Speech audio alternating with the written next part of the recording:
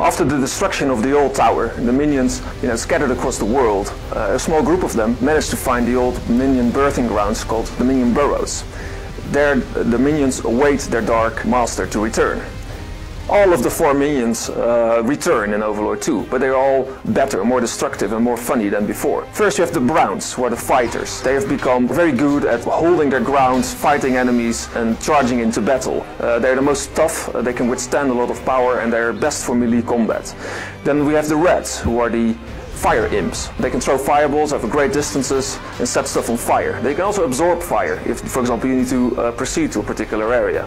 Then we have the Greens, who are the stealth assassins. They've become a lot more good at their job. They track prey like hyenas and then jump on their back to take them down. They become invisible when you place them where they can ambush enemies.